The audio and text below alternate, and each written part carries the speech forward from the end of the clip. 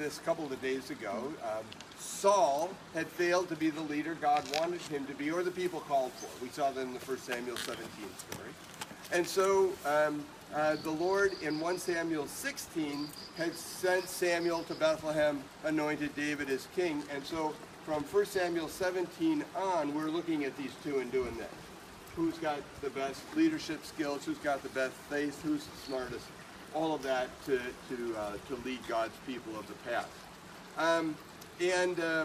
When David's reputation soared after his defeat of Goliath and everybody followed him into that battle, people started singing the song, Saul has killed his thousands, but David his 10,000s, that it will not go over well with someone like Saul. And so Saul immediately begins to look for ways to end David's life. He offers his daughter, Michal, in marriage to him. Doesn't sound like a way to take his life, except the bride price was 100 that he would pay to show that he could, you know, the bride price is what the groom would present to the bride's family and say, look, I can take care of her. The bride price was 100 Philistine foreskins. Okay. Is this recording? Good. Is that a threat? Suddenly this went from PG to R.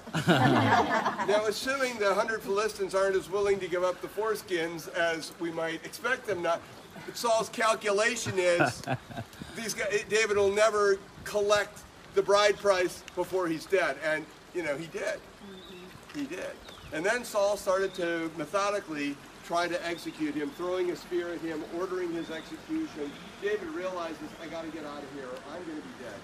And so he goes out into the wilderness.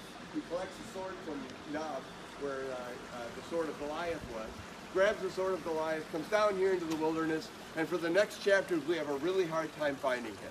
I've written an essay in the Discovery House Bible Atlas that talks about that. We run through this list of place names, many of which we can't identify. And I think the rhetorical purpose behind that is to make us feel like we're having trouble finding him. And that's the whole point. Saul was having trouble finding him, which makes sense because David's life was spent partially here as a shepherd. He knew the ecosystem. Saul was a Benjaminite. He didn't know, he knew the high plateau. He didn't know this space at all. So David was much better at eluding him than Saul catching him unless he got help. And that's what we're going to see in 1 Samuel 24. Before we jump in there, let's think about what wilderness was doing for David, what this wilderness oasis was doing, because 1 Samuel 24 says David was near the spring of En-Gedi, so in this ecosystem. First of all, it's allowing him to survive in the wilderness, right? When we think of David in the wilderness, he can't be out here without making regular contact with a water source, without making contact with food reserves that he would harvest perhaps from Judah's hill country. So he is on the move, evading Saul, but also having to make contact with civilized Judean hill country to get grain, maybe hunting some of the Gedi out here, the Nubian ibex for food, and then making contact with water. So one thing the wilderness is doing for David is it's allowing him to survive, one thing the oasis of En-Gedi is doing for David, it's allowing him to survive in a place where otherwise he had not been able to do so. Number 2, Deuteronomy 8, 2 and 3. We talked about it several days ago when we were out in Judah's wilderness, and we said, what does wilderness do for people? And we looked at how Moses described the role of wilderness of a different space, but the same ecosystem in the life of Israel for 40 years. Do you remember what the trilogy was? It humbled, right? Which is what wilderness does. Takes you down a notch or two. You realize that your skill set doesn't match the ecosystem. 2, it tests to show how much and what you're able to do. It reveals to yourself. And 3rd, it teaches divine sufficiency. And so as David is out here in this place, the wilderness does exactly what it did for Israel in the 40 years of the Sinai wilderness. Judean wilderness is humbling him. And he needed a little bit of that. Go back and read 1 Samuel 17 and observe the ways in which he comes across as a little edgy. What will be done for the man who takes this on? You know, there's a bit of bravado there that really needs to be pulled off the edges. It tested him to demonstrate what sort of faith he had, and it taught him divine sufficiency. So I would argue that not only did wilderness sustain him during that time, it also accomplished the second roles of humbling and testing and teaching. How are you guys this morning? The third thing that it's going to do. The third thing that it's going to do is where I'd like to put our emphasis in 2 Samuel. It will demonstrate his faith. It will demonstrate his faith. I'd like to dig in a little closer on the text to give you a sense for it. 1 Samuel 24. After Saul returned from pursuing the Philistines, he was told David is in the desert of En-Gedi. And so now we have a proper name that associates it more specifically with a place. So Saul took 3,000 able young men from all Israel and set out to look for David and his men near the crags of the wild goat, the cliff faces that surround this nature reserve, where the Gedi or the wild goats are located. Now the number 6,000 is important because we know how many David has with him. Anybody know from memory? 300? 600. 600. 600 by this time. Can you do the math? He is outnumbered 5-ish to 1 plus, right? So 5 to 1. So David is not out here looking for a fight. He's out here trying to secret himself away because he's way outnumbered in this space. He came to the sheep pens along the way, and a cave was there, and Saul went in to relieve himself. Still recording, aren't we? All good. David and his men were far back in the cave. And at that point of the story, if it's our first read, we're going, uh-oh. Because Dead Sea stories can be stories of divine judgment and death. And boy, if there looks like divine judgment and death coming, this looks like it. This is, David and his men were back in the cave. They must have been surprised. Because otherwise, the better chance for you is to keep going, get deeper into this wilderness, rather than put yourself in a cave where you're locked down. So they must have been really worried that they were put in a bad situation there. And you can imagine everybody shushing one another and saying, quiet, quiet. And Saul walks in. And everybody is just like, this is it. This is it. The moment we get out of the wilderness. I mean, if this isn't the pathway out of the wilderness, right over the dead body of this guy, I don't know what is. The men said, this is the day the Lord spoke of when he said to you, I'll give your enemy into your hands for you to deal with as you wish. So David has the support of his colleagues who are seeing this as their ticket out of wilderness, as well as David's advance to the throne. David crept up unnoticed. The storytelling slows. He pulls out the sword of Goliath, and just when we cover our eyes and think Saul's blood is about to be spattered over the cave wall, he cut off a corner of Saul's robe. Afterward, David was conscience-stricken for cutting off a corner of the robe, and he said to the men, the Lord forbid that I should do such a thing to my master, the Lord's anointed, or lay my hand on him, for he is the anointed of the Lord. David looked at this and said, unless I have a clearer indication than this, that this is the moment that I'm supposed to replace Saul, I won't do it. I'm not going to advance the timetable. And with these words, David sharply rebuked his men. What were they ready to do? You're not going to do it, we will.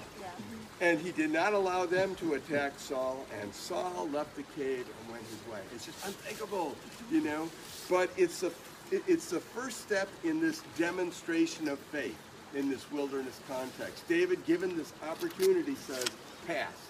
I am going to wait for the Lord's timing.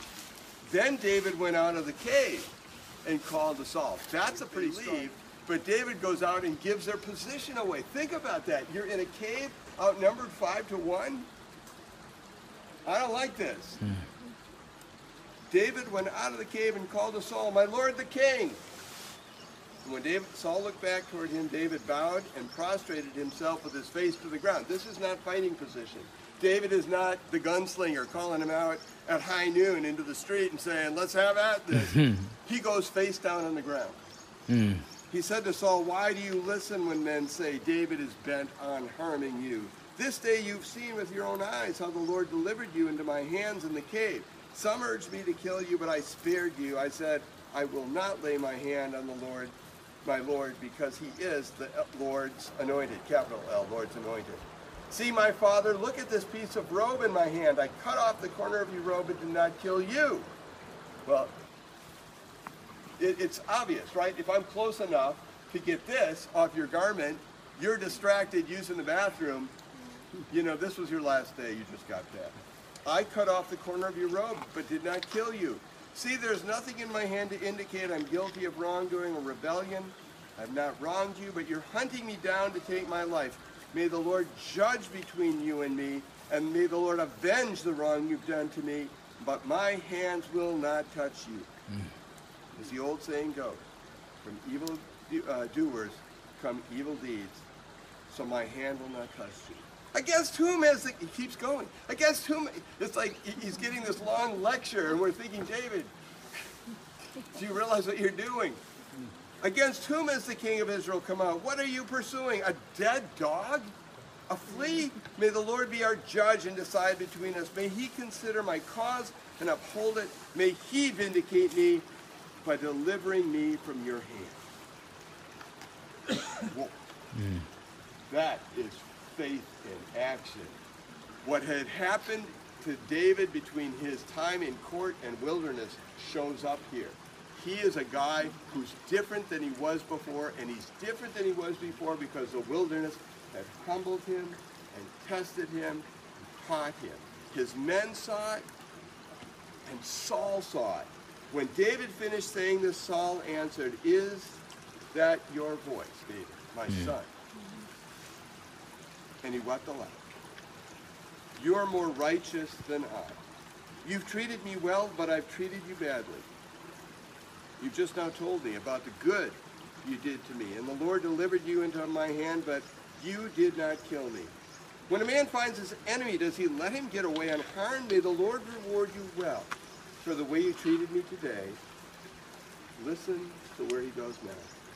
"I know that you surely will be king, and that the kingdom of Israel will be established in your hands." Whoa, is that a dramatic shift?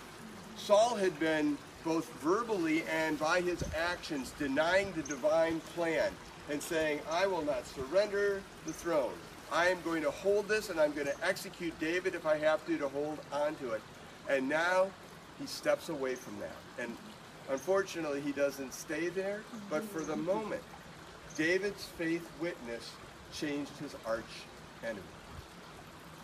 And I think there's such a powerful takeaway here for us, because as we mentioned a couple of days ago, seasons of wilderness look a lot like this wilderness, a place where we feel outmatched, where we feel like we don't have enough to get through the week, much less the month or the year. And when those seasons come, when relationships break down, when there's a loss of a loved one, when there's an illness that devastates our health and well-being, it feels like wilderness. Hello. How are you, folks? Beautiful morning. Beautiful morning with beautiful water. And welcome to Israel. Thanks. Thanks. I'm glad you guys are enjoying your day too. Did you see birds? You look like Yes. you're ready to take Bobo. One little and one big. Ah, good. Good. I always meet my people back here. Yeah, it's not like the tourist stop. So when I enter a season of wilderness, I know that others will be watching to see how I handle it. You know, am I going to get angry? Am I going to get resentful? Am I going to lash out at God?